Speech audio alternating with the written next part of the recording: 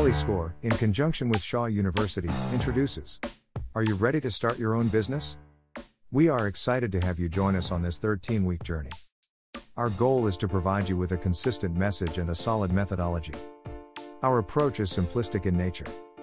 Therefore, we believe if you are committed and willing to do the work, you will come away from this program confident that your business plan is solid. This week's session is dedicated to allowing 4 participants an opportunity to showcase their business plans to the team. We are excited for each of them, and we are hoping that you gain additional insight into the process through their efforts. Please find a quiet space and be prepared to take copious notes. If you have any questions, please email them to patty.williams@scorevolunteer.org. Enjoy the training. Well, let me just start by saying a big thank you to the SCORE team of volunteers for a terrific 12 weeks. I have to tell you that this course has surpassed all of my expectations. It's connected me to resources that I never dreamed of. So thank you. And thanks to the rest of you for giving me this opportunity to share the work that my team and I have done to date. This is still a work in progress, but let me tell you just a little bit about our startup company called Thrive. So Thrive is a woman-owned lifestyle medicine telehealth practice addressing the needs of adults with or at risk for chronic medical conditions, things like diabetes, high blood pressure, obesity, with a particular focus on women's health, and providing personalized evidence-based care that guides and supports changes in nutrition, sleep, physical activity, and emotional well-being. Delivered by registered dietitians and advanced practice providers, that's nurse practitioners and PAs, and serving North Carolina with an initial strong footprint in the Research Triangle region. Our team has over 30 years of combined experience. I'm the medical director, and I have served as the medical director for a lifestyle practice for several years. And prior to that was the medical director for a hospital-based medical fitness facility for about 20 years. I'm currently a site PI for an NIH-funded clinical trial called WeCan, which stands for Weight Loss and Exercise for Patients with Arthritis in North Carolina. And this is in collaboration with my colleagues at UNC Chapel Hill and Wake Forest. I'm a diplomat of the American College of Lifestyle Medicine and a diplomat of the American Board of Obesity Medicine. Our operations director is a master's level trained registered dietitian and has been the lead dietitian in a lifestyle medicine practice for over 7 years, and also is a diplomat of the American College of Lifestyle Medicine. And our marketing director, also a master's trained level registered dietitian, has worked in a lifestyle medicine practice for 5 years. And during that time was our lead in the marketing department. So to understand our market, I want to tell you just a little bit, first of all, about lifestyle medicine. Lifestyle medicine is a relatively new specialty in medicine. The American Board of Lifestyle Medicine was created in 2004 and began to certify people in 2017. So it's a specialty that is new, but very exciting. And there's lots of enthusiasm about this approach to healthcare. That is in part built on the understanding and the recognition that if we're going to address the main conditions that threaten our society and the obesity epidemic, that we have to help people make sustainable long-term changes in behavior that are lifestyle-based, and that it is possible. There's very exciting increasing evidence that it is possible to reverse some of our most serious chronic conditions, including coronary artery disease and diabetes, by embracing lifestyle change, and to do that without the use of medications or surgery, which are the tools that we have relied on to manage these conditions. I also want to give credit to the importance of the Affordable Care Act, which mandated that commercial insurers provide coverage for preventative services. So this has laid the foundation to do the kind of work that we do in lifestyle medicine, because it is wrapped up in healthcare as we know it in our country now. Our comprehensive approach, pardon me, is different from what you would get from a commercial weight loss program. Commercial weight loss programs are usually short-term programs, and they use medications and food products to assist clients. We are also different than bariatric surgery centers, where there is often medical intervention available and medical weight loss services. Excuse me, but they are often rely on anti-obesity medicines. There are many individual boutique practices, but they tend to be single focused, for instance, on plant-based diet or wellness coaching, and often are self-pay. And to be truthful, it's usually primary care providers who have been most excited about lifestyle medicine, but it's much more challenging for them to integrate this kind of care into a standard primary care practice because of the lack of time and also the support and sophistication of other team members. Our market is robust because there are, particularly in this region, a large number of commercially insured individuals. For example, Blue Cross Blue Shield state health plan, which does provide reimbursement for the care that we provide, covers over 700,000 lives in the state of North Carolina, many of which are here in the research Raleigh-Durham Chapel Hill area. And there are a large number of referring physicians, over 1,200, that we see as potential partners as we deliver lifestyle services. So what are some of the threats that we face, and also the opportunities that we can take advantage of? Well, first of all, it's distinguishing ourselves from these competitors. How do we get the word out that we are different, that we have much more in-depth training and understanding of the field as really a marketing challenge for us? And we have a number of ways that we intend to do that to help individuals become aware that coverage is available and that what we have to offer is unique. A major threat would be if we were to lose coverage for telehealth services, which many of you may recognize have been adopted by health insurance companies during the pandemic and embraced by patients and providers alike. We believe that that's unlikely, but that is a possibility, in which case we would have to shift our services to in-person encounters, but would try to do that in partnership with medical practices, providing our services embedded in a practice or at employment sites. And we have done both of those things in our previous work experience already. It's also possible that we could lose the coverage of the Affordable Care Act. As many of you know, that's been threatened, and the mandate then to provide preventative services would be lost. And we would have to switch our care model around to make more use of providers who can charge under regular insurance using what we refer to as E&M coding rather than prevention coding. And then there's the impact of COVID, which has been a roller coaster and a little bit hard to predict, but we feel like in general, COVID has been a benefit for us because it's pushed forward the technology of virtual visits, and it has also helped patients jump on board much faster than they otherwise would have. And when it does threaten our ability to market our services, and we recognize that when we can't be face-to-face, it is somewhat harder to do the marketing that we're accustomed to. So there are potential competitors. We'll try to distinguish ourselves, but the primary competitor that we face is a single existing company in this region that does deliver lifestyle medicine using registered dietitians and advanced practice providers.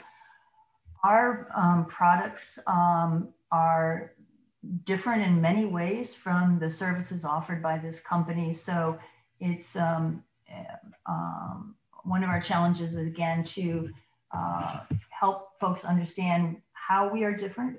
We are more personalized. We offer long-term support.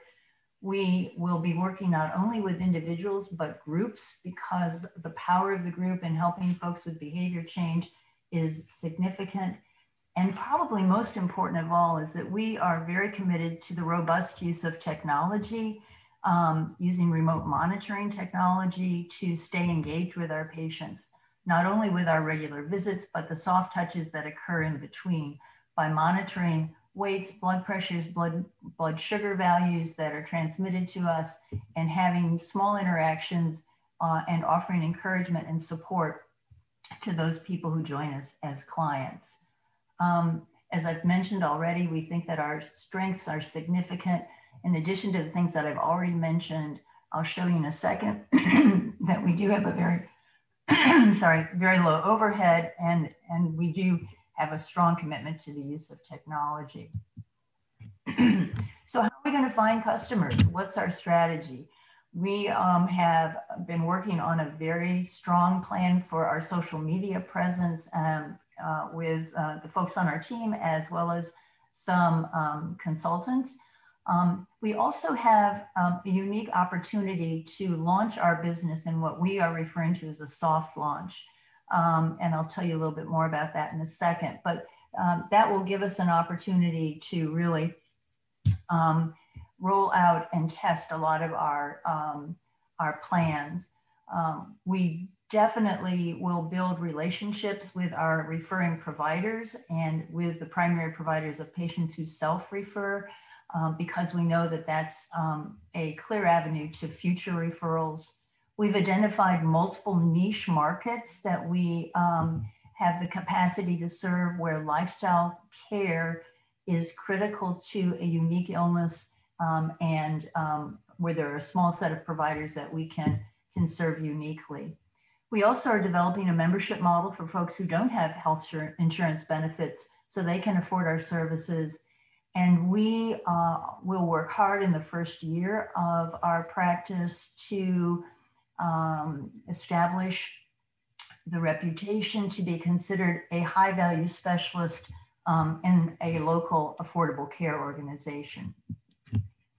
So what are our goals and objectives? I mentioned the soft launch already. We will have 6 months when one member of our team, one of our registered dietitians, will begin to practice, not branded as Thrive, but still using all of our tools, which will allow us to really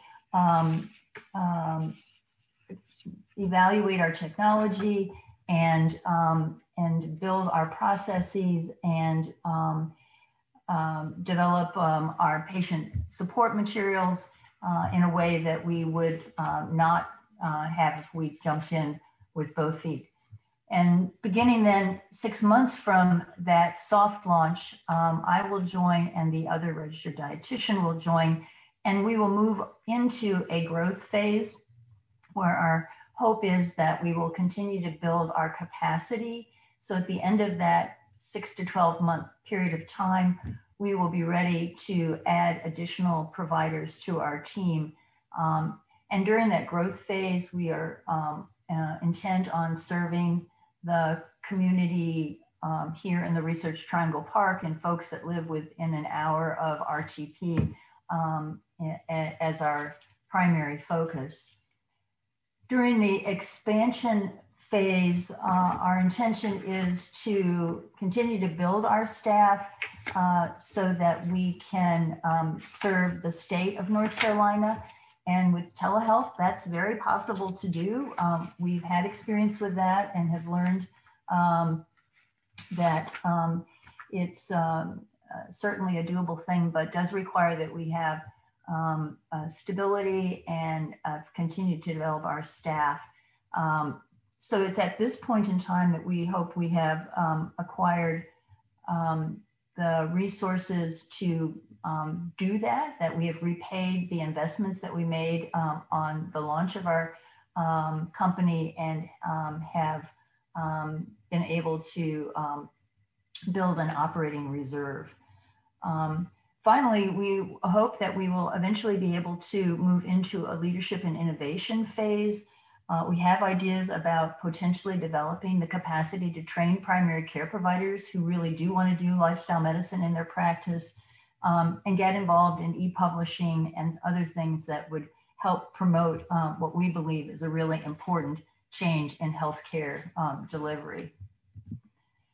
So this is an illustration of our expenses that we anticipate we will be facing during our launch phase. Let me just say that I'm pleased that we will not have to look beyond our own resources to launch the company. So although we want to be rigorous in understanding our financial situation, our plans and projections, it's not our intent right now that we're going to have to raise money. So there are some things that are front loaded, are going to invest in our marketing and setting up our legal and accounting in the beginning. So those expenses are greater during this very first soft launch period. And then we have identified costs for additional startups. So this still is less than $10,000 investment to get us up and going.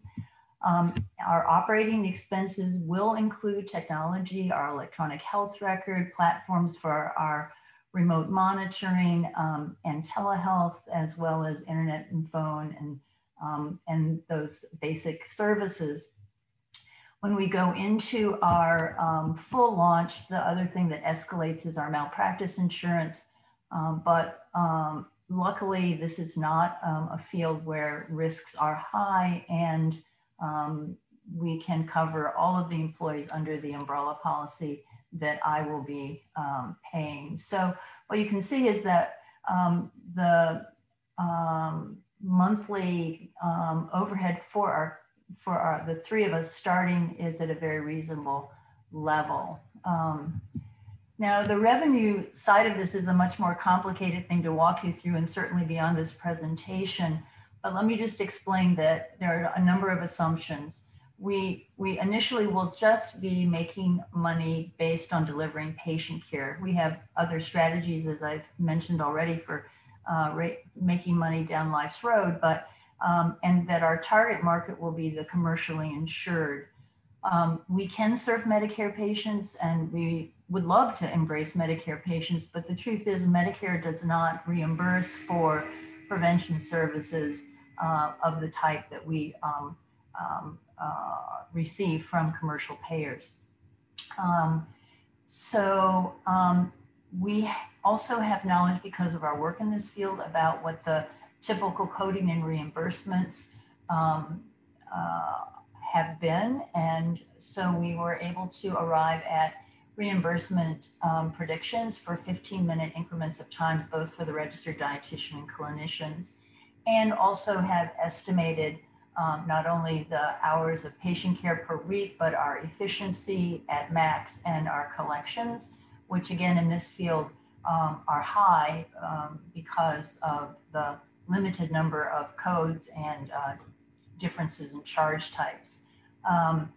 We're also blessed that the leadership team that we will be starting with has the capacity to gradually increase their salary over the first 12 months because of other streams of revenue in their family and additional support. So if our model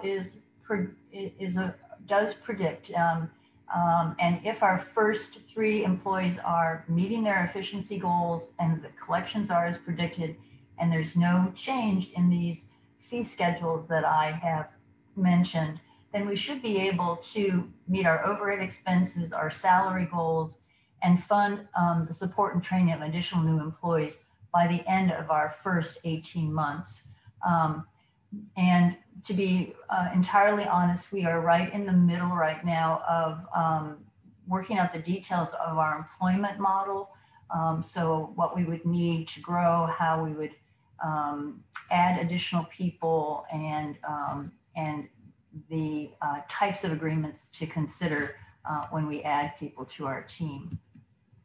So what are the risks? The risks are that we don't get back our initial financial investments, or we don't recoup the income loss that we had during the startup phase, that there is a reduction in the reimbursement for these services that we believe are so vital and hopefully will survive, or if we were to lose key team members in the first initial 3 years of startup. The rewards are that we would meet and exceed our income goals and maintain work-life balance. I don't know if you noticed when we talked about the hours of work, we all hope to aim for 32 hours a week because of our strong commitment to work-life balance. And most importantly, for all three of us, this is a really important opportunity to have impact on the health of our community and to really try and move, be a part of what we know is a foot in our country, which is really moving healthcare forward, not sick care. So where are we right now? The key issues that we have in the midst of finalizing are we're working on insurance contracting and credentialing for the soft launch, finalizing our choice of a telehealth and remote monitoring platform. We've already acquired an electronic health record. We're completing all of our legal documents and do intend to trademark our name and logo and processes. It's really not long-term, it's really sort of mid-term to continue modeling for growth in terms of both employees and other service lines, and to make decisions about our goals for reinvestment in the company. And as you all have suggested, to really look carefully at goals and triggers for the potential sale of the company and have that conversation early on. So that's where we are with Thrive, and I'd be delighted to answer any questions you all might have. That's a great job. Great job. Fantastic. Yes. Very, very, very thorough. Yes. Extremely thorough. I think what I liked, Kate, was the large budget that you allocated to marketing. And that is excellent for you to do that right up front, because a lot of times people start a business and they don't even think about that. They just get things going and they don't really allocate what it's really going to take to get their name out there. So that really stuck out to me as really a great feature. Thank you. Yeah, I think it was very informative. It was very clear. I have two thoughts, and that is, you did, I think, a really clear job of identifying your threats and risks. And I think it creates the opportunity to think through how you'll mitigate those risks and those threats, and what the contingencies are if the intended goals, your performance against those goals isn't as strong as is indicated, what your contingencies would be. But I think the way you laid your plan out, it creates a great basis for you all to be able to ask and answer those questions very effectively. I appreciate, your efforts to help us really think through those mitigation strategies, and I think that's going to be an ongoing exercise as we move forward. And thank you for that, Bill. Dr. Queen, this is Dr. Angie. I'm impressed by the strengths that you have, your ability to articulate about your industry, some of the word choices that you used around wellness, like well care versus sick care. I find that appealing. Your company name, Thrive, which was my word for the year, by the way, is very appealing at a time when work-life balance is so critical. So it's very thoughtful, very provocative, and I see success in store for you guys. I love how you tie in the telemedicine and the advancement that COVID gave us to be so tech savvy and to make it okay. I'll openly share. I experienced COVID a few weeks back. And through telemedicine, I was able to, actually my doctors checked on me daily. During that process, it was so comforting. I see a whole new world of opportunity for you and your partners and team. So I'm encouraging you to just go for it. And what I like best in your plan is the soft launch and the opportunity to do some process documentation. That's very impressive. Thank you. You're welcome. Yeah, we are so blessed that everything has come together. And there is a silver lining on a lot of these clouds. And for us, this is really a special time to be able to move. You know, it's interesting. I come from the diabetes industry. And so there's always been kind of talk around, you know, prevention, because I was on the after you are diagnosed piece. And we used to say that if someone could solve the upfront piece, then we would all happily go out of business, you know, and you know, that's you said silver lining, you know, and certainly I tell people none of us wanted a pandemic to accelerate certain things or have kind of positive impacts, but there has been some. And one of the ones that I've been watching is the trend around telemedicine, because that was a conversation that we would have in diabetes. And we would say, if we could just leverage, if you would just allow reimbursement, if you would allow educators to be able to meet with people in rural areas, if, you know, don't make them get in a car, don't make them get on a bus, you know, meet them where they're at. And seeing the exponential growth of telemedicine, and then the Affordable Care Act being able to, you know, handle or provide the reimbursement, right, for risk prevention and things like that, you know, are silver linings. And I hope that we now as a society have embraced those things. And if we have, and the policies stay, then you are on the leading edge of that trend. And I think you'll be very successful in that. So great presentation, and well done. Thank you for having the courage to present tonight. Yeah, I don't know how many of you are familiar with the tools that we now have. There's something called continuous glucose monitoring, or CGMs, yep, which are tools that patients can wear. And I can have on my dashboard that patient's blood sugar shown continuously, and the aha moments that happen for them when they can see what happens to their blood sugar when they eat this or do that. It's an entire game changer in the world of diabetes. And it is really possible to help people see that if they don't eat this before they go to bed, they won't have that blood sugar in the morning. And so, yeah, it's a very exciting time with these tools. And Kate, the only thing I wanted to add is exactly what you just did, is you brought it to a practical why it's so important, you know, down to this is how it'll actually change people's lives, because that was very compelling what you just described. So if there's a way you can fold those kinds of anecdotes into your presentation to make it real, I think it would make it even more powerful. Thank you. Yeah, you definitely showed how you are different and how you're set apart from other companies and what you offer and how you offer it. That's really important, because there's plenty of people that may be doing it, but the thing that sets you apart is that. And that was so very good. I totally agree with Sharon. Yeah. Okay, well, Dr. Kate, thank you so much for bringing us this subject. It's been very popular. Everybody got it. So we may be able to come back to you later, but we need to move on. So Jay. Yep. Yeah, next up we have Rita with Narrowway Expressions. Okay, good evening, everyone. I will go ahead and get started with my presentation. I would like to introduce you to Narrowway Expressions. So Narrowway Expressions, the business concept, it's a faith-based creative arts production company providing entertainment through stage plays. The stage play, it's a play that I wrote, Unbelieve, and it's about a woman who struggles with abortion. Narrowway Expressions, the intention is to bring forth awareness to the advocacy and level of support needed for women who have made the tough decision to have an abortion.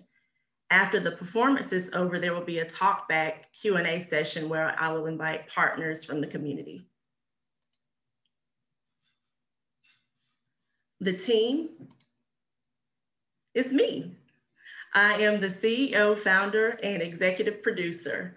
I have over 16 years of experience in the entertainment business. I've worked as a background talent for TV shows and movies in Wilmington, North Carolina, and Hollywood, California. I have performed as an actress at Fayetteville State University, Bronco Pride, and North Carolina Central University, Go Eagles. I've served in drama ministries as an actress and a drama director at churches. I've also assisted locally backstage as a dresser, working with costumes in the costume shop at North Carolina Theater and Durham Performing Arts Center, DPAC. Additionally, as an executive producer, it's extremely important for me to know how to operate spreadsheets. So I have over 5 years of experience in contracts and grants, budget management. There we go. Our target market for Unbelieve, it's adolescents and women ranging from ages 15 and up of all races, education, occupation, and income. According to CDC, in 2016, there were 11.6 abortions per 1,000 women aged 15 to 44 years old. That's why the target market is ages 15 and up for women. Some statistics: 1 in 3 women have been touched by the pain and loss of abortion. 9 out of 10 of those women don't know where to go for healing after an abortion.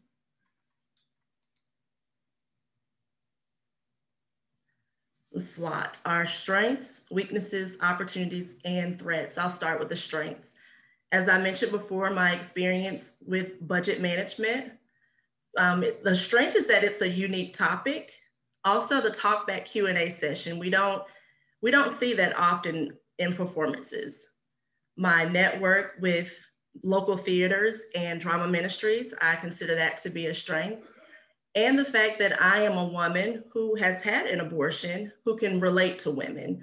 At the age of 19, about 18 years ago, I had an abortion and struggled for about 18 years with the decision that I made. So the fact that I can relate to other women who've made that tough decision, I find as a strength. Weaknesses, it's candid topics that may not be received well. I have limited experience as a producer, so therefore not much credibility. Also, I've only written 1 play so far, so we have limited content right now. However, our opportunities, other playwrights may reach out and want their work produced if their work is in line with our mission.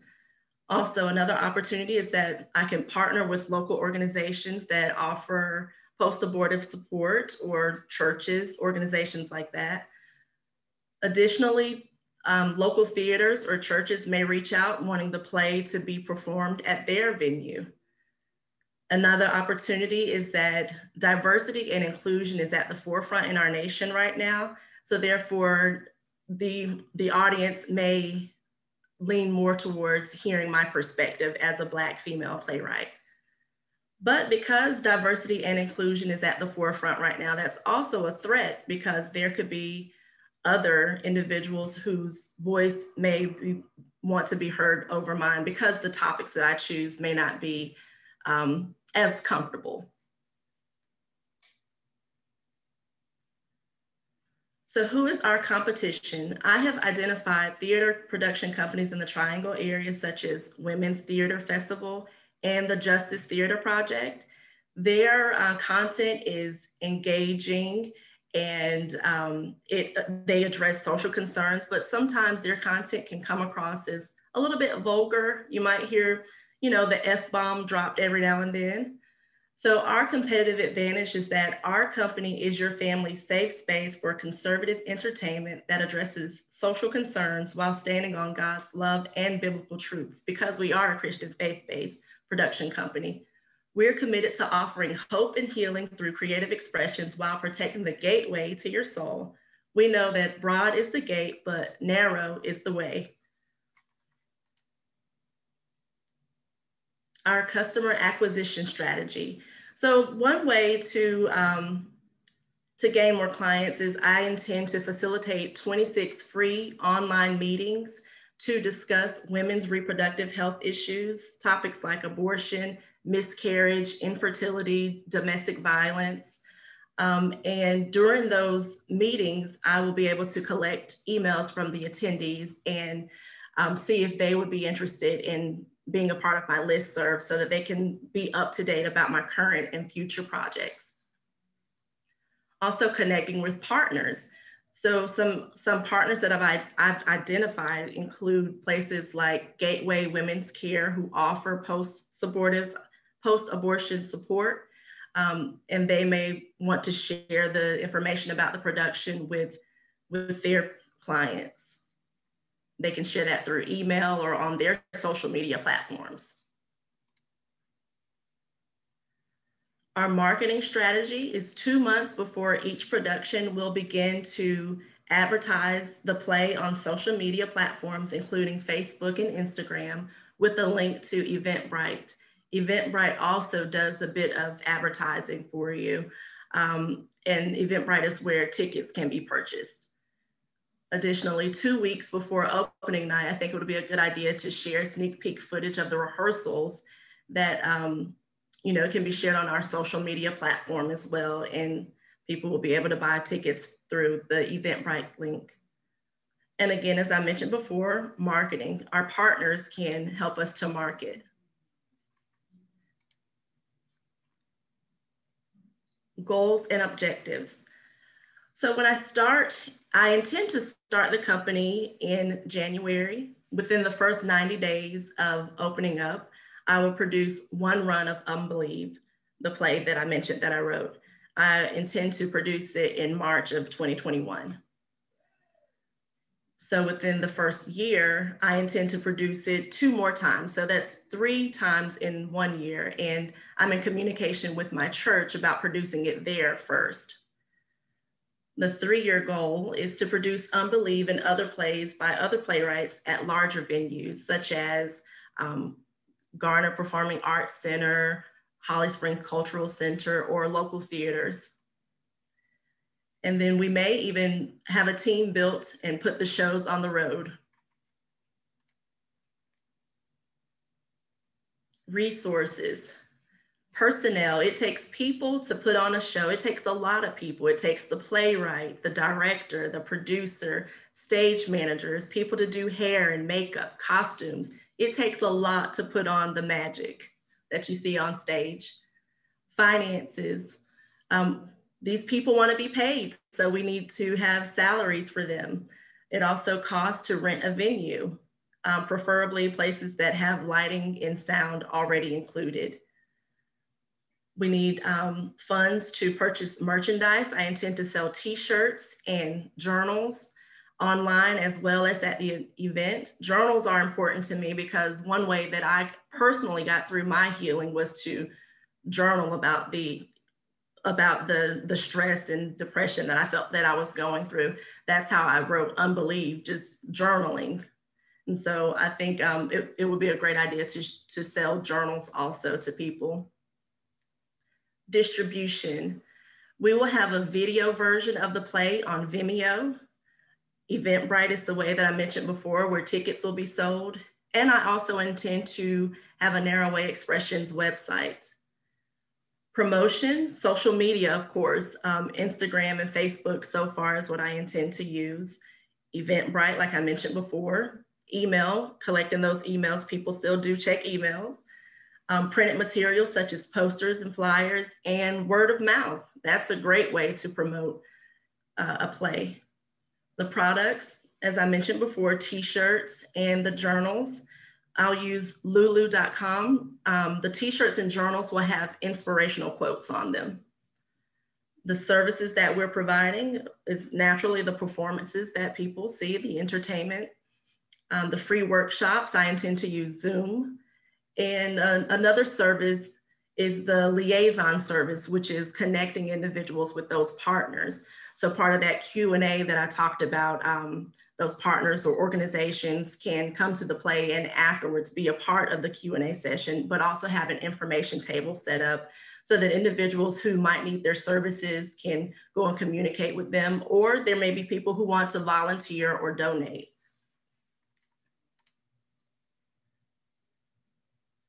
our financial plan, and I'll kind of go over this quickly. There's a lot of information. I projected a three-year sales and revenue for the first year at the church, the second year community center, and the third year maybe at Garner Performing Arts Center. So we'll have ticket sales, video sales, and merchandise. That's how we'll bring in revenue. And I know this is a lot of information, so I won't stay on here too long, but basically those resources that I talked about earlier, they're all included here. And I'll just pause here for a moment just for you to glance over it. Not gonna go too much into detail. I was trying to go to that bottom line figure, but I went to the next slide. So, okay, so this one is just a snapshot of our revenue and operating expenses over the next 3 years. And as you see, we're in the black. So we're making a profit each year based off of my calculations. Risks and rewards. Well, naturally, we're still in a pandemic right now, and social distancing will still be in place by the time I put on the first production. The church that I attend, it can normally hold about 300 people at one time, but because we are operating under reduced capacity, the maximum amount is about 90 for right now. So that means that I'll be able to sell less tickets than I would normally be able to sell. But the reward, or the flip side, the positive of that is I hadn't initially intended to do a video version of the play. So because I can't sell a lot of in-person tickets, we'll intend to sell videos. And the great thing about that is that we can reach more people than people in the Triangle area. Social and historical risk and rewards. Well, the obvious one is criticism because of the topic that I mentioned. It is very candid and people feel, it's a polarized topic. But the reward is that there could be policies or organizations that may emerge. I'm not sure if many of you are familiar with Eve Ensler. I believe it's in the late 90s. She wrote a play called The Vagina Monologues, and it received a lot of criticism, but on the flip side of that, the positive is that a nonprofit organization came forth because of the play that she wrote. So it could be something similar for Unbelieve.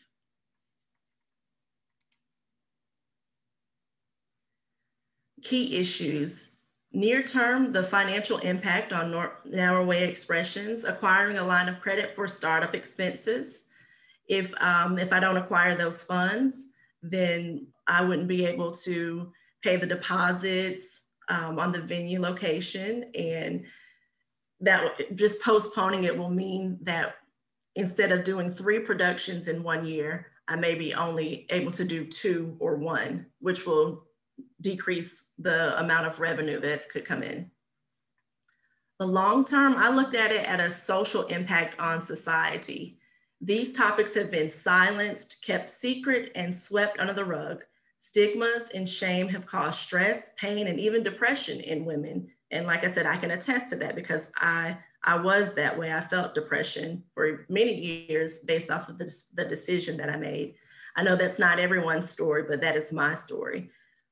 Struggles in women's reproductive health should not be carried around as if they are secrets meant to destroy.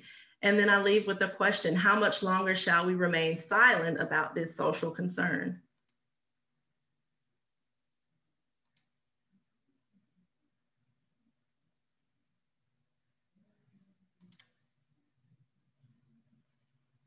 So that concludes my presentation. These are different ways that you can connect with me: Facebook, Instagram, or Gmail. I want to shout out SCORE and thank all of you for your support and encouragement and just guidance. I've learned so much in a short amount of time, and I just really appreciate everyone. Do we have time, Patty, for some questions? There are a couple in the chat. Yes, we can take a few minutes. So one question for you, Rita, from Dr. Cheryl is, do you have psychologists and therapists as part of your team as you develop other plays to make sure critical themes are engaged? I do not. I've only communicated with a post-abortion supportive group. So that's someone that I would need to add to my team psychologist. So thank you for that question and recommendation. And then from Dr. Sherrill, might also a threat be fear of their own sexuality in general and about reproductive choices in particular?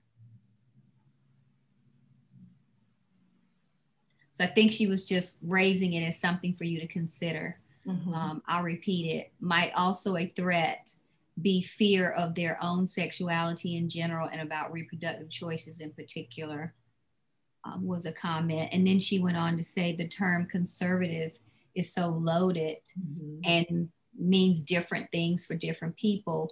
Might there be an adjective that would work better and not smack of overtly politics? Usually we have a lot of anti-abortion mm-hmm. organizations who feel very strongly about their positions, I think is where she's going. But she also added, what a great contribution and much needed.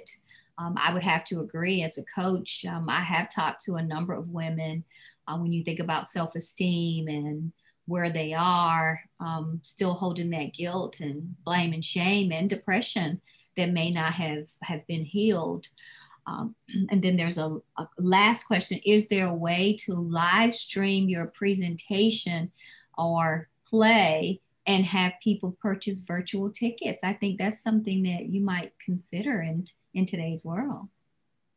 I know I was going to do the Vimeo. I'm not sure if I'm going to do the live stream or not, but it's something that I can consider. Mm-hmm.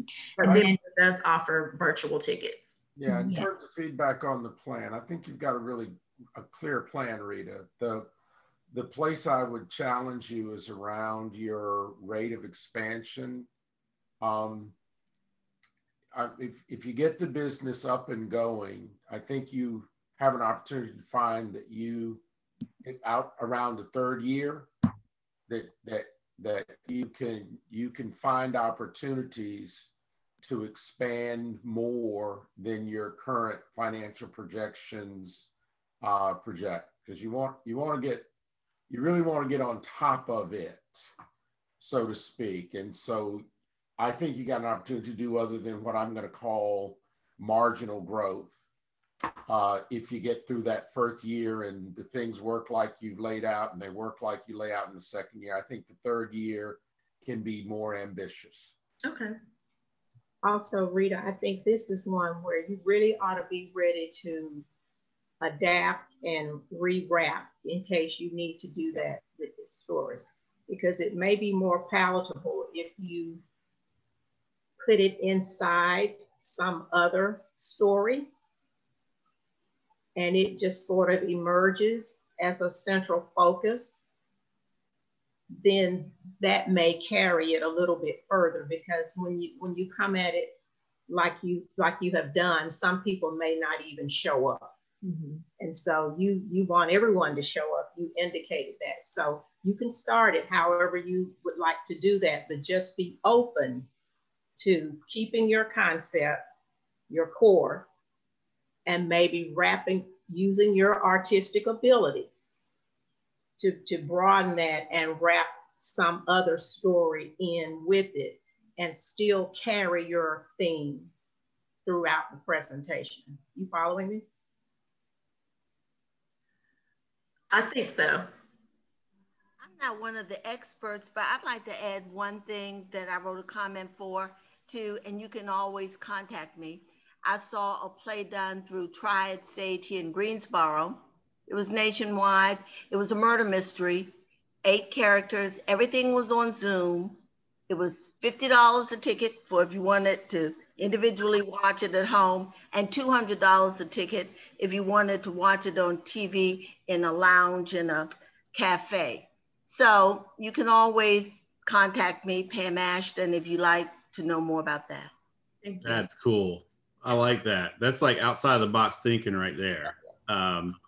And one thing I wanted to say really quickly is, because this business, this work is so personal to you, As you go through it, you're going to get a lot of feedback, a lot of input, a lot of opinions. You want to kind of make sure that you're shoring up your inner resources with routines and practices that continue to keep you grounded and clear, and also have people around you who can continue to energize you and uplift you. So you don't want to put that in place when you need it. You want to kind of have it in place from the beginning and just know that because this work is so personal, it's going to be uncomfortable, and that's okay. Yeah. Yeah, I was going to say, I guess kind of in line, like, I think about the heroes or people that I consider heroes, and at least kind of in my lifetime, and that have made true change. And they're the ones that were able to stand in an uncomfortable place and take it, and absolutely take it. I think of like Muhammad Ali, Dr. King, others, right, that knew that they were putting themselves out there, but, and to Sharon's point, we're ready because they knew that, parts of society were going to come after them, people were going to come after them. They knew that they had this mission. And, Rita, you've been, real active in all of the sessions, right? And even in, in Bill's sessions, and then, sending your business case and stuff to us. And I personally have seen that strength and mission in what you've seen me and the interactions in there. And so I agree with Sharon, be ready, because you're going to be one of those heroes, right? Where you're going to stand and you're going to have to be able to take it, but that's also going to inspire people to make change. So, I was excited to see what you've been building since the beginning. And I think, this is really good feedback that you've gotten from the group. And this is kind of what we wanted to see, right? We want you guys to support each other, not just here, but then when all of you kind of graduate from this, reach out and share ideas so that you're all stronger together. And I think it's going to be amazing to watch, Rita. So I love that, Rita. I'll just close with, it's a very compelling story. And what I like about it is it's an uncomfortable conversation. And I think timing is great in a society where people are starting to be so much less judgmental and more accepting of meeting people where they are. So hats off to you. You definitely came off very confidently and knowledgeable about your vision and your plan. So I would say plan your work and work your plan, and know that you can go and grow at the same time. Right. Thank you. Thank you, everyone. Sure. Thank you. All right. So next up, we have Catherine McKinley and Signet Leadership Group, LLC. Okay, great. I am here. Sorry, I thought there was one more ahead of me. So let me get my presentation up here. So we had somebody had to drop for personal reasons just before class, so apologize. No worries. Okay, I have very tough acts to follow, but I'm going to try my best. Let me see here if I can do the sharing thing.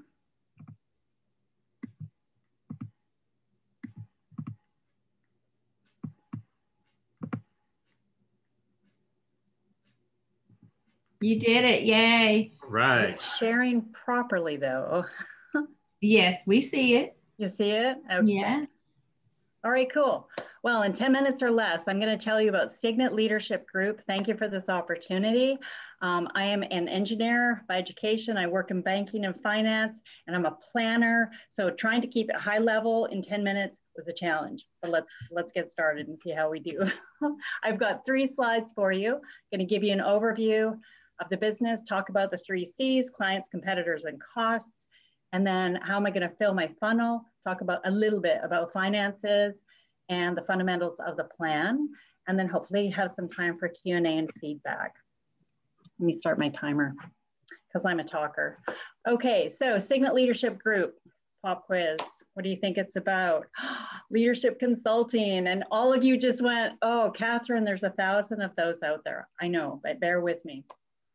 So it's really about, advising for things like standing up a new organization. And you'd be surprised how many people, especially now within large corporations, are restructuring, they're reorganizing.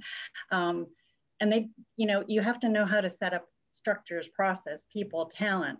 And I've done that for most of my career somehow, some way, and I love it. I love to kind of create that that turnkey organization, and I've had the opportunity to come alongside a lot of people and do that as a consultant and in my professional roles. I also have Lean Six Sigma background, lots of business process management, process improvement, change management, risk management, project program portfolio management, all kinds of things. I've been through corporate bankruptcies and mergers and acquisitions and integrations. And really, the story of my leadership consulting are all these kind of crisis and challenged and difficult situations. You know, I remember having to start a new organization and take on an established one over many different regions. We were in the middle of contentious labor negotiations. Some of our staff was unionized. We had a new CEO. He was a top 40 under 40. He's like lighting fires left, right, and center. And the whole thing was chaos. And I loved it because I love uncertainty and coming in and bringing structure. So it's really leadership unusual for the consulting in this aspect. The other piece that I've done, and again, this is mostly not just experience, but what, you know, do what you know and what you love. And I've been mentoring people for well over 15 years.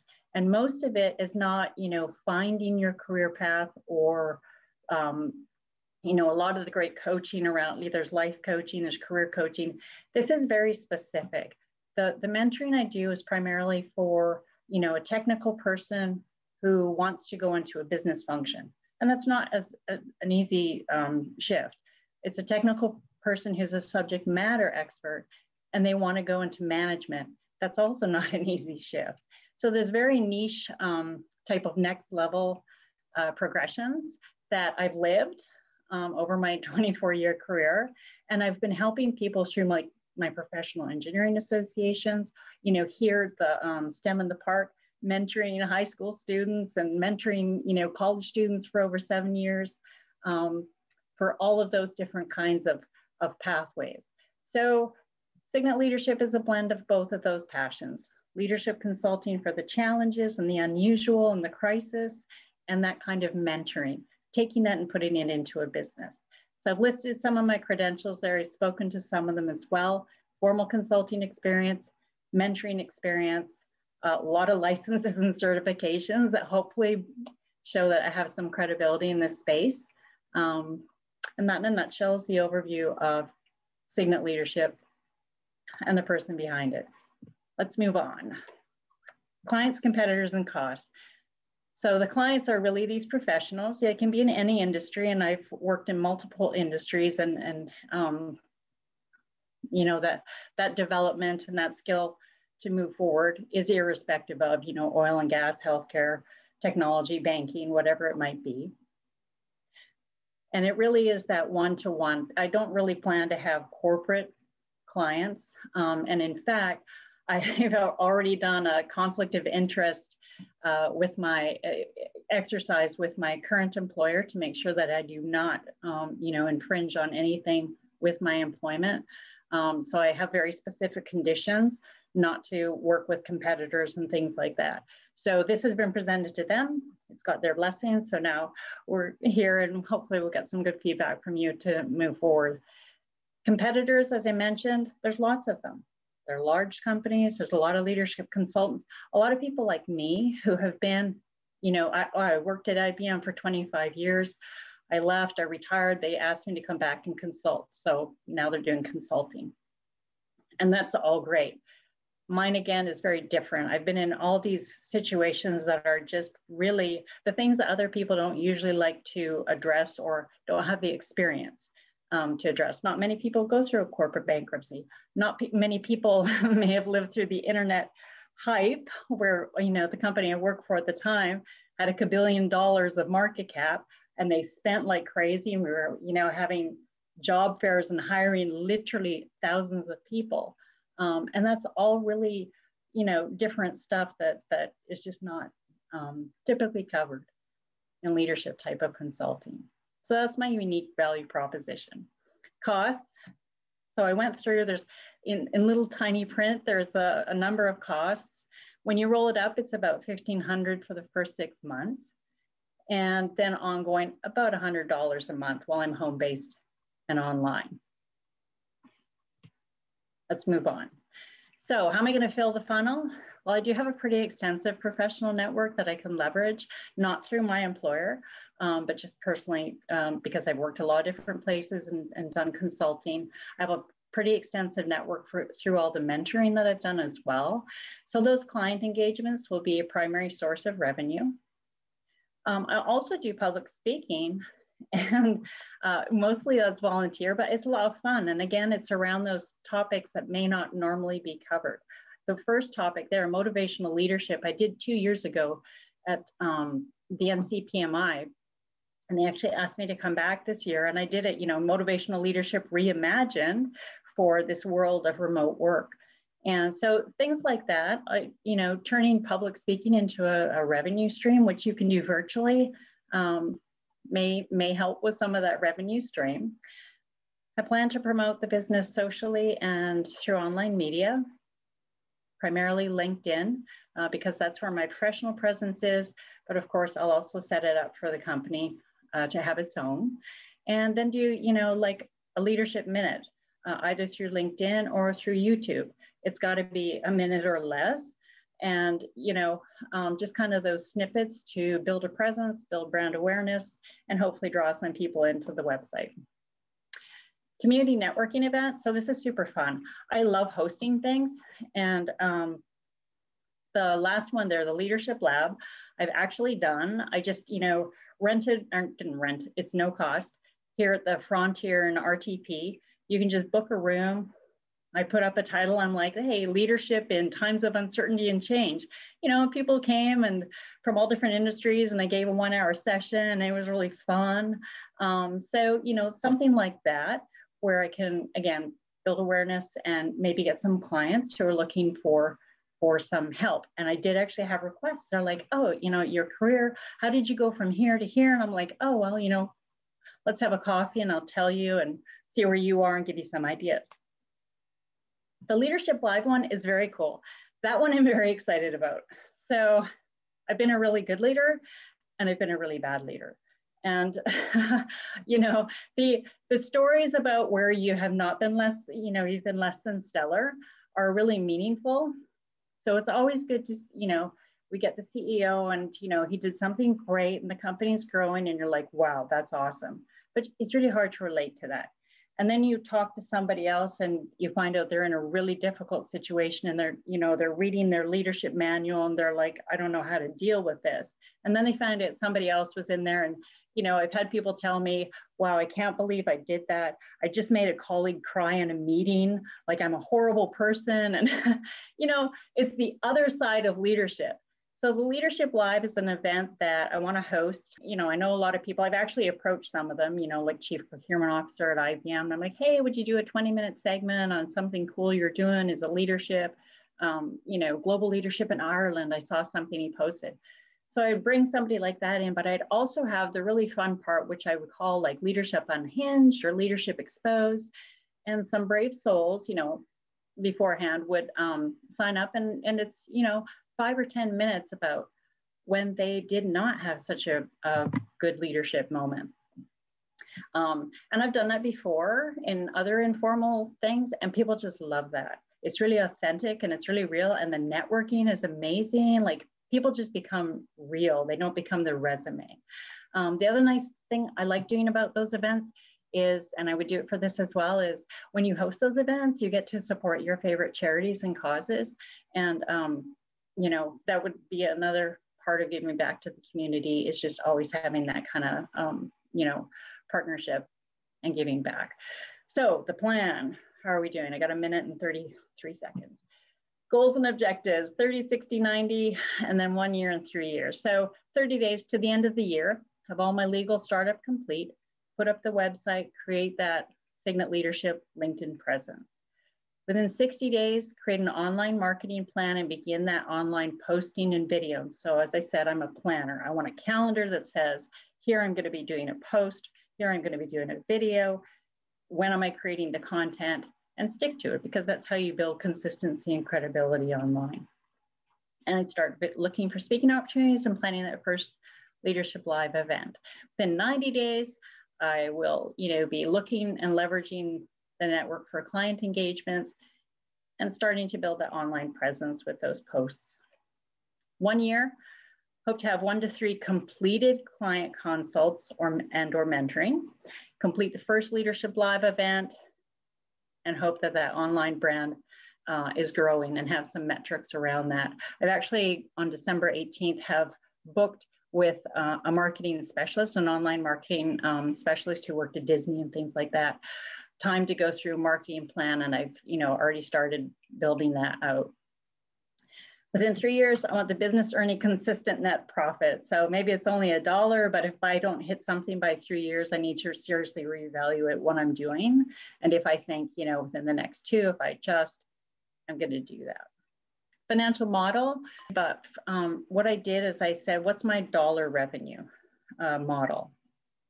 So for every $1, I'm going to put 15 cents right away into my tax account. My tax account is separate from my regular operating because I don't ever want to be in that situation where my quarterly taxes come up and I'm scrambling on my personal credit card or something horrible. 5 to 10% profit, a 45% OPEX, a 30-35% salary. Obviously, salary may be non-existent for a while. That's okay. OPEX might be 65%. Okay. But at least I have some kind of plan for every dollar that comes in. Pricing, an hourly rate, I do have a target, includes my OPEX costs, my taxes like self-employment, and my base fee. And of course, I have a consulting background, so I know I need to add a little bit for expenses if I incur any of those to flow through to the client. Resource requirements are very small. It's initially me. I do have a CPA who's amazing that I want to use eventually when I can afford him, and probably a virtual assistant to help with some of this logistics and booking and things like that. Technology, also super simple. Definitely need a new quality headset and an iPhone that's, not the iPhone 4 that I have. So that's in a nutshell, Signet Leadership, some of the high levels. Hopefully it hits some of the key points. Feedback, comments, suggestions are welcome. Thank you. Great job, Catherine. Yeah. There's a couple things, with the, what you were talking about the, I can't remember which kind of forum you're using this for, but for the talks that you're doing. Right. I've always found, so Dr. Angie and I, we both do leadership coaching as well. And to your point, people, you can go up all day and you can talk about all these other things that I do as a strong leader and successful and blah, blah, blah, blah, blah, blah. And I've noticed that that's when audiences start to tune out. When people talk about, this is when I first started in leadership and this is where I failed miserably, but here's what I did. And here's what and you still know that this person's been successful.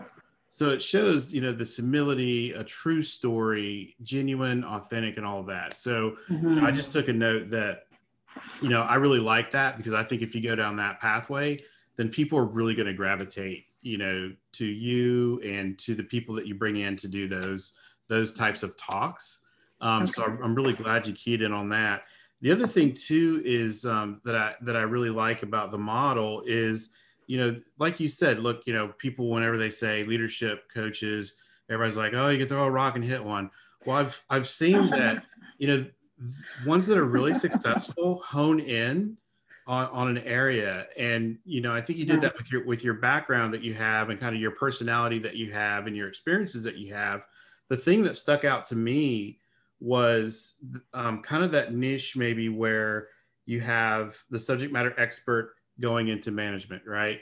Because, a lot of general leadership coaches, we know like the nuances of going from an individual contributor to leadership, but you added, I think, this piece of, at least what I heard was kind of somebody coming from like an analytical background or maybe a STEM background or something that was a little more engineering background or something like that, right?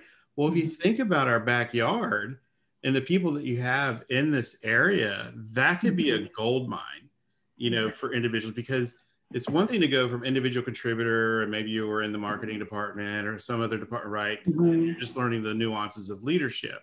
It's another thing to go from this type of high specialty into managing, and maybe not even managing people that are like you, right? You're like, maybe you're not going from engineering to manage engineers, right? You might be going from engineering to manage, you know, something differently. So those are just a couple things that stuck out to me that I think, you know, that would that really help you stand out there. Okay, thank you. Actually, great job, Catherine. I think you did a wonderful job of clarifying what you're doing. Your plan looks solid to me. Frankly, you've considered a lot of points. I echo Jay's point around, you know, you talk about the funnel. I'm assuming you're talking about the sales funnel and that pain point. I would encourage you to be real clear about what problem are you solving, and hone that, because you have such a broad, diverse background, to narrow and launch yourself in a particular specialization that you can now build upon. I love Jay's advice to you around the technical background that you have. That is a unique skill set for a consultant. And then, of course, when you start talking lean and some of that Six Sigma background that you have, that alone can really help you to carve out a niche market. And yes, there are a lot of us out here, but there's room for more. So jump on in. Most definitely. We can all speak for each other. That's right. I know some great consultants. Yeah. Catherine, so just piggyback off what Jay and Angie were saying about the niching. I was thinking that same thought. And there's like different ways to niche. One is a perfect example is the way what Jay described. You know, my spouse is a physician who transitioned from clinical practice to non-clinical, to a non-clinical career.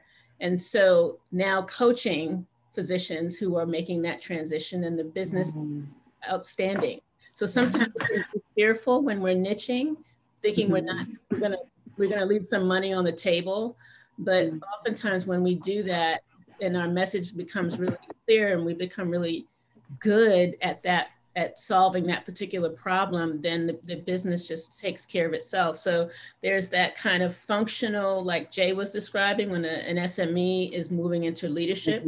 There are other ways too, just to, in terms of pain points, it could be, you know, leaders who are suffering from the imposter syndrome, or dealing with self-confidence issues, or leaders who are having difficulty organizing or following through, or dealing with stress, anxiety, or staying inspired about the business, avoiding burnout. So I think it's really powerful for you to kind of, you know, leverage all of your experience and skill, and like nail that one particular pain point, you know.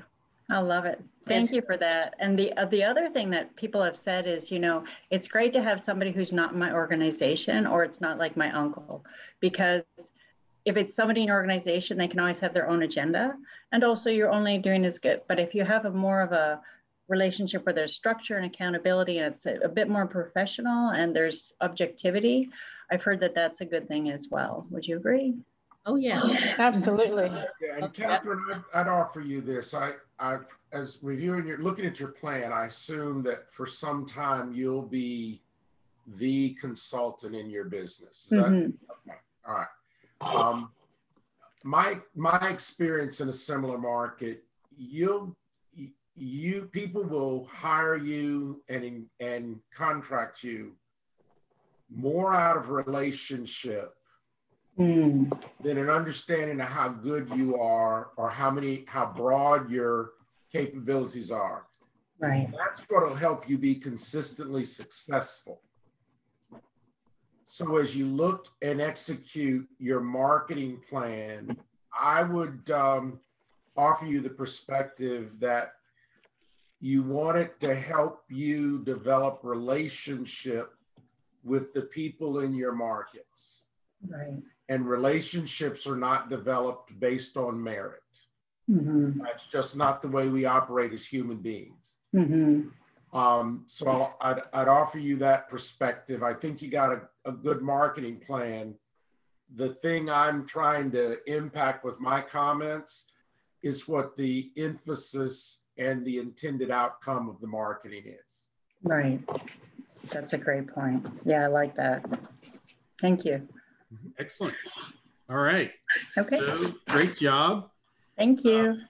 And last but not least, we have Edwin Davis with Science Happens for Me. Science Happens for Me. Well, good evening, ladies and gentlemen. Science Happens for Me is a nonprofit company. Okay? So Science Happens for Me is designed to enhance the learning potential of low-income, rural, and high-functioning special needs students with particular scientific skills needed for the 21st century companies that enable the students to complete and obtain employable skills in STEM-based careers. Science Happens for Me offers STEM-based activities for programs for underserved, minority, and disadvantaged students living within the Research Triangle area and surrounding areas of North Carolina. Science Happens for Me offers summer programs for girls in STEM and a basic boot camp for boys in robotics throughout the school year. The business of Science Happens for Me originated from the need of low-income students to be exposed to STEM-based activities and potentially seeking a STEM-based career. Science Happens for Me provides middle school and high school age students with energetic and exciting STEM activities in the fields of math, science, and technology. The company began with the intentions of narrowing the STEM achievement gap for disadvantaged students living in the surrounding areas of North Carolina. So the board, the structure of the company, I'm the STEM director. I have an executive director. PBL stands for project-based learning. I have a lead teacher, a treasurer, secretary, junior engineer, student workers. I have 4 board members, and I have a spiritual advisor. So that's the structure of the company itself. Now, what I did not do, I didn't tell you about myself. I'm a 17-year chemist. I've been teaching at high school, public school for 17 years, and I've had many different associations with other companies, and I teach at NC State as an adjunct professor on occasion. Okay? So some of the strengths about the company itself, we have a unique teaching curriculum.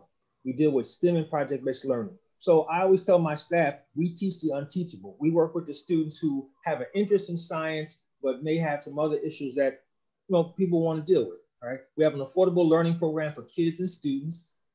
Local community and nonprofit organizations we've collaborated with over the past. We have a small competitive market competition. We'll talk a little bit about that in a minute. We have a large student workforce and apprenticeship. So what I do as the STEM-based director, I teach the students skills, and I also mentor them, and I work with them to teach them skills so they can actually work in the fields that they choose. Marketable products. I've designed over 600 experiments for home-based STEM kids. Most of the kids that we work with don't have the financial resources, but they have an awesome outdoor network. So we work with kids and show them how to do STEM with their local surrounding. Okay. Local community support. We look for churches, nonprofits, and local business owners. Potential for growth and expansion. We've collaborated. We look for collaborations and partnerships. Some of the weaknesses is our adult volunteers and students. Our organizations, we look for volunteers to help us with many of our things to cut our costs. Accessibility to funding source, paying clients versus grant funding, the STEM material and shipping costs. That's a pretty good expense for the company itself. Student clients, low-income students versus regular students. So one of the cost structures that we designed is that for every regular student that pays normal admission to whatever we charge, it should subsidize a student who doesn't have the resources to attend our program. We offer STEM training. One weakness is STEM training protocols and safety measures. I have to train a lot of the people who are not necessarily scientists to help me do the experience with great accuracy so that they can help the students understand different topics in biology, chemistry, physics, and things that we're doing. Weakness is getting board members to donate either time or resources and making a yearly commitment to stay on with organization. Marketing budget is also a weakness, and multimedia presence. So we're trying to develop Instagram, Twitter, and the other social media feeds. Okay. Some of the opportunities that we have, we have a local STEM camp that's going to occur in 2021 from Burroughs Welcome. It was well received in 2020, but it was canceled because of COVID. So this is a year-long program that will include the summer and also weekend workshops for kids learning STEM. And we're in collaboration with North Carolina State University on this grant. We have a partnership with local elementary school in Knightdale. We have a program partnership with North Carolina State University. That's the MSN pre-college program. We have a partnership with the local nonprofit group, Communities and Schools of Wake County. I've worked with them for over 7 years, doing the students at the Duke Energy Community Center or the Kenwood Community Center. And we've been approached to develop a partnership with the teaching program and outreach with the Goodnight Fellows program. These are college students who are in STEM-based fields who look to give their time and energy back to the community. Okay. Some of the threats as a company: lack of diversified funding sources. That includes foundations, grants from foundations, local and federal sources, Operation Capital, STEM programs. You know, we offer a lot of programs, but sometimes the people that we offer the services to are difficult being able to pay for the program. Building rental, community equipment availability for STEM kits, business credit. The business has only been in existence for a year and a half, so we're still a brand new business. Liability insurance, mobility of the business travel, being able to take the STEM kits that I have and equipment, being able to share that and have other people take it across without using their personal vehicles, and our taxes, UBIT taxes, and charity registration license. Okay. So some of our competition typically includes a variety. These are people that I've researched that, and typically what happens is they'll have a session for maybe 3 or 4 days in a week, and they'll charge $125 a week. That's for STEM for Kids. Mad Science have actually worked for their program. They charge $145 weekly, and they're only a 3-hour session. Compared to what we do, we'll have a week-long session, and the students comes for a whole week for $25. So we have a little bit more desirable things, and we teach the same content. The only difference is they have more resources in terms of being established with STEM equipment. So we have a variety of competition out there in the STEM field. All right. So I broke it down to show you, this is our actual income for the 2020 season. So we did have an income. We received 2 grants. Our STEM services, particularly, these are the services that we gave to the general public. And this is what they paid. Okay. And then these are our expenses. Okay. So I listened to Jay and I made one simple slide, the next slide. So net income, net expenses, and the gross profit. Now, most times you'll say, well, you're operating at negative cost. That's true because some nonprofits getting started is difficult and they do operate at a negative cost. However, you know, we were able to secure some funding and do a few programs this year, even during COVID.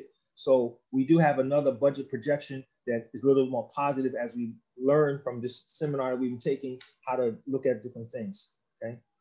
All right, so this is my last slide. And what I did was I tried to stick to the 12 slides so I can get information in. I looked at what we're gonna do for 90 days from today. We're gonna update our business website. We're gonna update the social media platforms. And I have people who are volunteering now to help me do this and get some students who are very knowledgeable about it. We're gonna advertise for our summer camp, which is the all-girls STEM camp, complete our didactics. So these are just some of the things that we do. And I do have a 1-year and 3-year plan, but I just tried to scale it down to give you an overview of what the company was about, okay? And I'm gonna stop sharing, and I'm open for any questions, details that you would like to know. Yeah, Edwin, again, I think your plan gives us a good understanding of the business. The observation I have is that you notice in the other business plans, they had client acquisition strategies or client acquisition plans. And that's because the income that would support the business would come from clients. Mm-hmm. The counterpart in your plan would be a grant or donor acquisition strategy. And it really was kind of clear when you showed your organizational structure, is there wasn't a block for that critical function in your business. And as a nonprofit business, either grant acquisition or donor acquisition is absolutely critical, because that's what will provide the income to the business so that you can deliver your services to your intended market. Okay.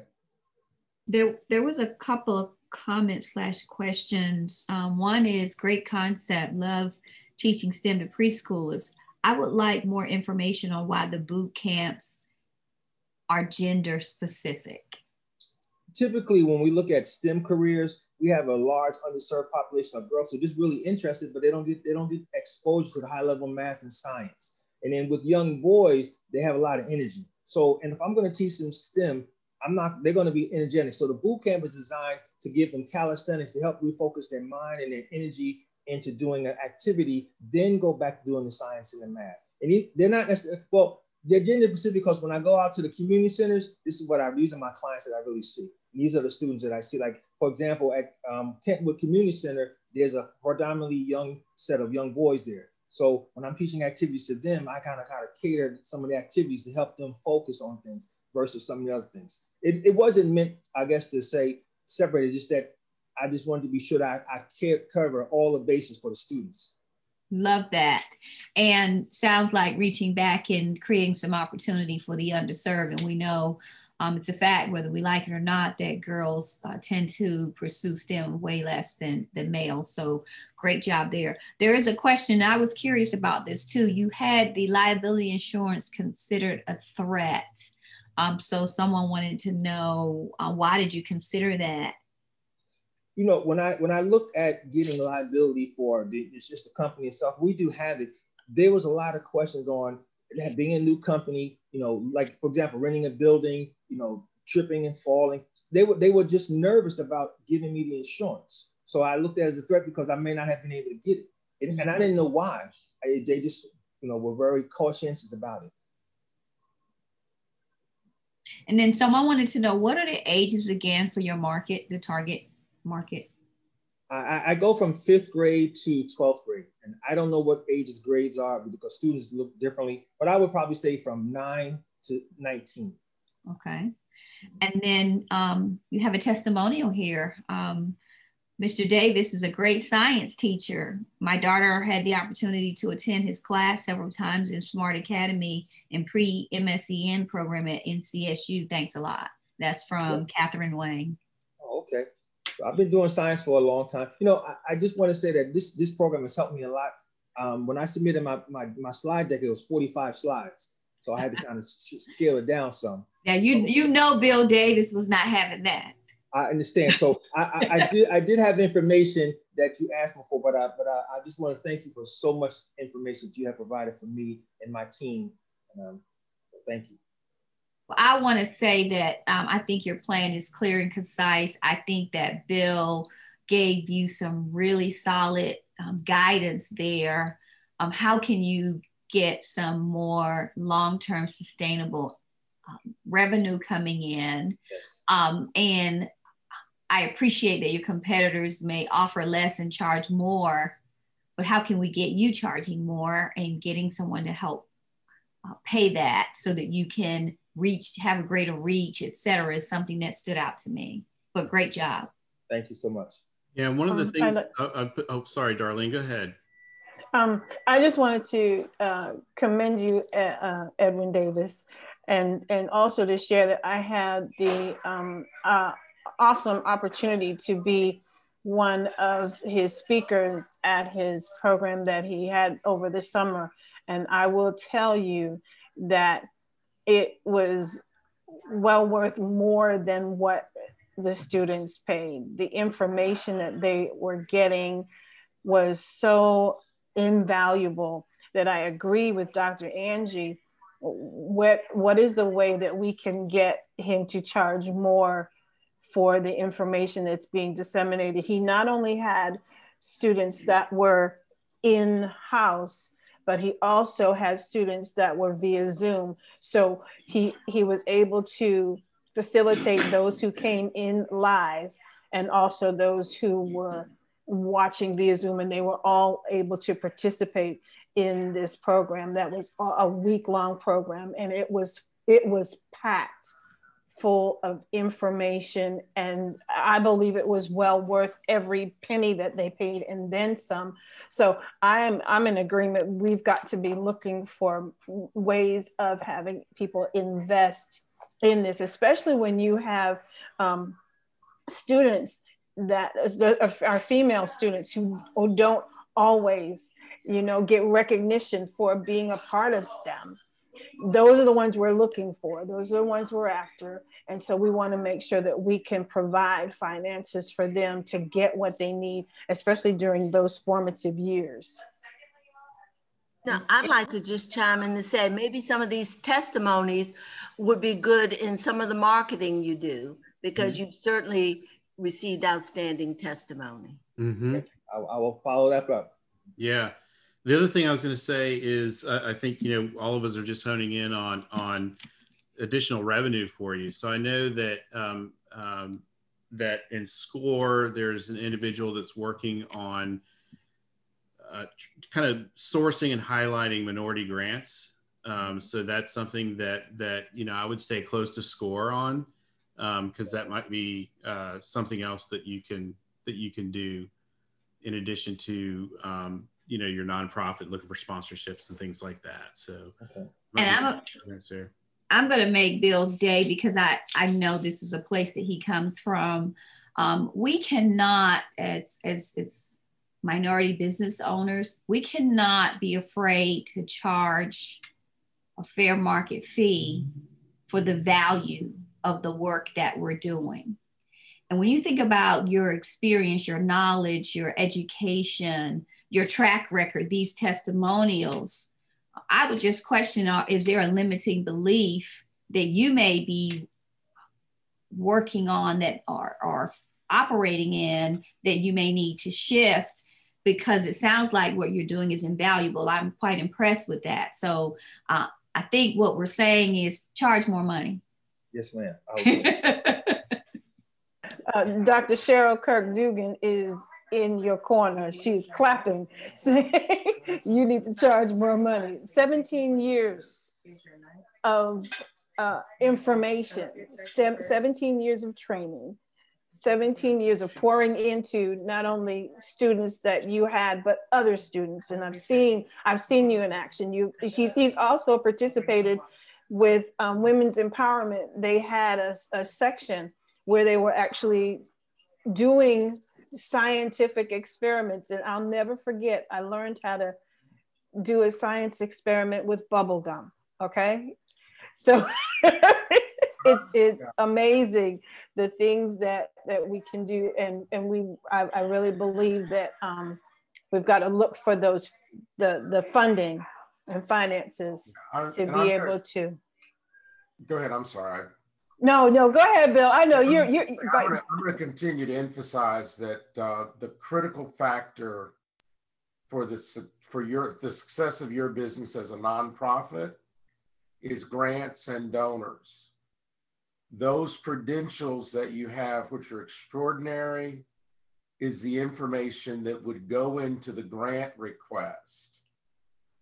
Okay. Because no matter how much you charge your clients, charge the people you serve, given the market that you've chosen, which is a fabulous market, it'll never produce enough income to support the program. That's why you're a nonprofit. That's why you need grants and donations, and you have to go after them, and so you create the capability. Like a for-profit creates a sales force. A non-for-profit creates a grant writing, donor management function in that business to get that income into the business. Yep.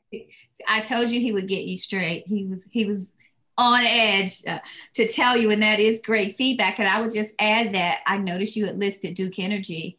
Duke Energy does have a foundation that supports the type of work you're doing. And I highly recommend that you reach out to them just by going on their website. Yeah. Well, to your point, Dr. Angie, this fiscal year, we wrote 35 grants. We received 5 of the grants for a total of $15,300. And Duke Energy was one that said they couldn't support me now, but to Mr. Bill's point, I need to diversify and get a little bit more information. So now I know how to reapproach the application and put some information there that will make me more accessible for an award. That's wonderful. Great. Yeah. And a couple other recommendations, Edwin, if you look in the chat here, Dove Soap and some other organizations that might be an option for you. But that was the last presentation. I just want to say, first of all, I really appreciate everybody who presented tonight. I think you guys did a great job.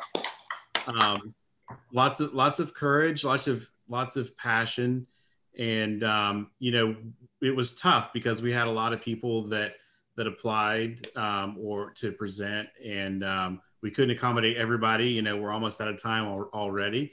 But great job tonight. Patty, is there anything that you want to add to the evening, or anybody else that I can't see right now? I can't see. Well, I would just also like to congratulate everyone on what they did tonight. They put their presentations together. We communicated back and forth, and they all did a wonderful job.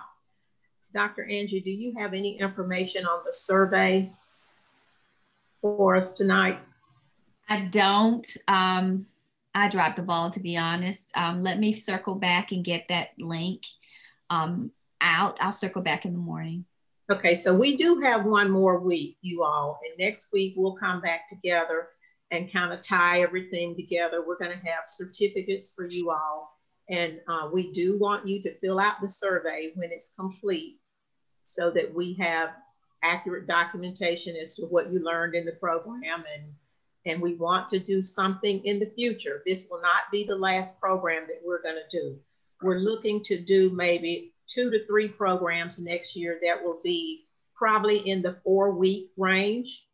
The team is going to continue to meet probably on a monthly basis to work out what the program is going to be, and we will come back, and you all will be our target audience to come, and we'll start teaching you other things, like we may do marketing or, you know, professionalism in business. There's many topics that we're looking at that we think would be very helpful to just start to hone in and fine tune what you're doing as a business owner.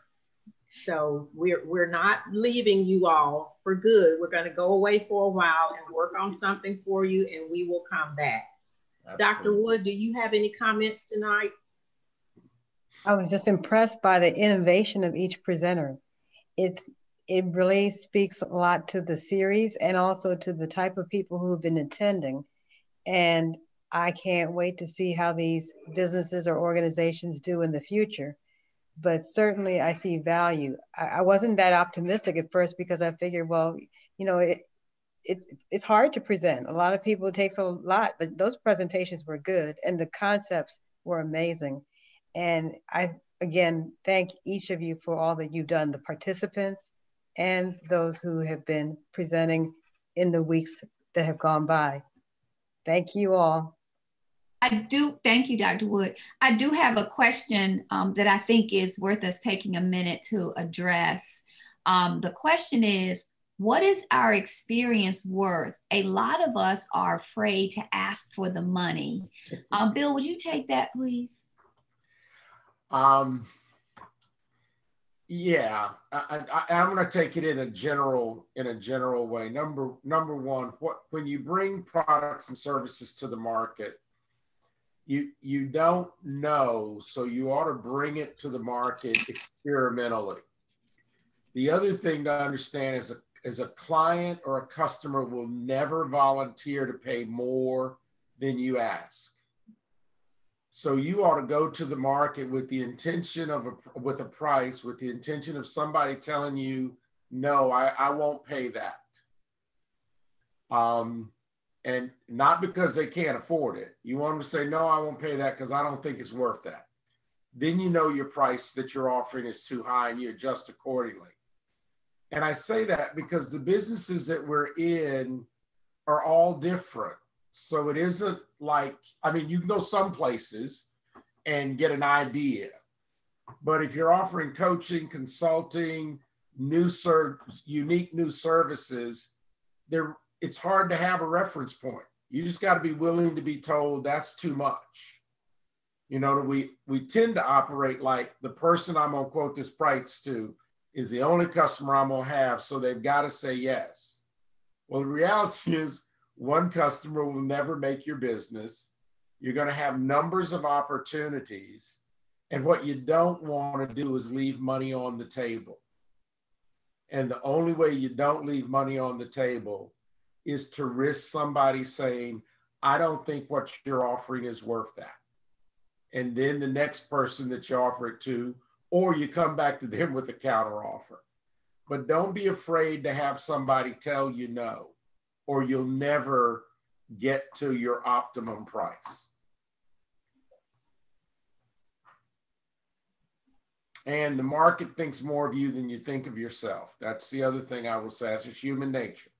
Because one will say no, and someone else will say yes to the same price. That's exactly right. That's exactly right. And the one more thing I wanted to mention, because I run into this sometimes with my clients too, when we have conversations around pricing for their businesses, is because somebody says no doesn't devalue your offer. Right? It just means that they're either not the right person or it's not the right price point. But it doesn't mean what you have to offer is not valuable. Sometimes we connect those two, right, Bill? We say, well, if they said no, that must mean what I have is not valuable. To your point, Sharon, there are two kind of no's. One no is I can't afford it. Yeah. The other no is it's not, I don't think it's worth it. Mm-hmm.